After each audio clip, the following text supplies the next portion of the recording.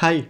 So what is this talk going to be about? Well, if you attended iOS Conf SG last year, maybe you remember that at the end of the first day, we had this little lightning talk, which was basically a best-of the Twitter account iOS memes. And so this year, well, the organizer asked me if I could do something a little bit similar, but this time I don't want to do just another best-of. Instead, I want to tell you about an issue that as iOS developers, we face at least once a year. Because we need to talk about the fact that when you tell someone that you are an iOS developer or just a developer in general, well, people tend to think things like this. They tend to think of some kind of mastermind developer that knows everything and that is able to do everything, create an app basically like with a snap of a finger. But we know that it is not the case and it's time to share the awful truth. So I have some footage that I think depicts really well what it feels to be an iOS developer, and let's just go over it. Now you might remember that a few years ago we had this big migration from Swift 2 to Swift 3.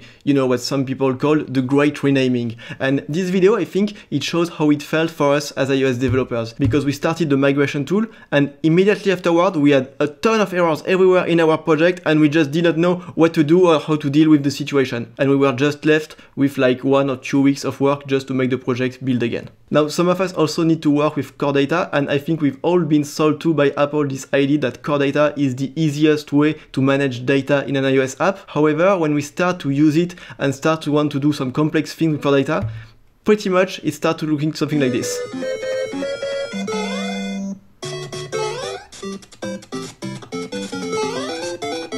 Here you can see an expert iOS developer working with core data.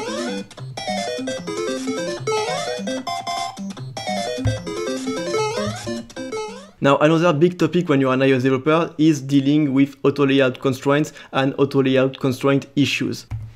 Now, we all have our strategy when working with auto layout. You know, we think about what we are going to change, how we are going to update the constraint.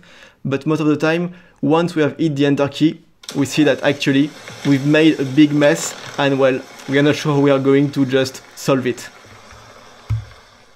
Now, some of us also need to maintain their own custom CI, and it's definitely not an easy task because there are a lot of steps and you need to make sure that they are all working perfectly well together. So, you know, first you need to make sure that your unit tests are passing, that everything is green and good, all your UI tests also.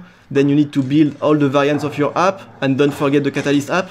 Then you need to code sign your app for all versions. Then you need to upload it, maybe to Fabric, maybe to TestFlight, maybe to the App Store. Basically, it never ends and it's just so easy to mess it up. And when we were talking about auto layout and about how we all have our own strategy to deal with it, well, some people also have a very specific strategy of their own. Basically, what they do is that they just do anything with it, it goes to shit, and then it goes to shit even worse, and their project basically is fucked up so fast.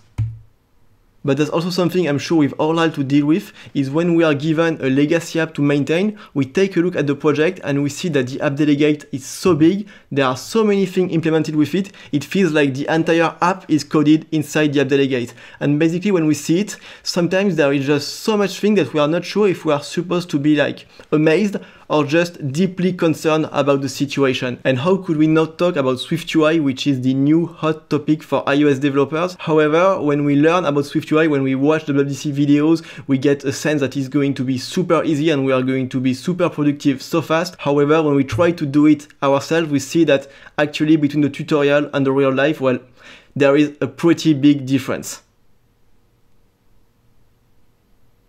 Alright, that's all for this lightning talk, so thank you for watching, I hope you enjoyed it. Now to finish, please allow me to do a little bit of auto promo. So if you want to follow iOS Meme, you can follow the Twitter account. If you want to keep up well with just me, you can also follow my own Twitter account. And if you want to keep on learning about iOS, you can go and check out my YouTube channel, where I try to put content that I think can be helpful to iOS developers. Thank you again.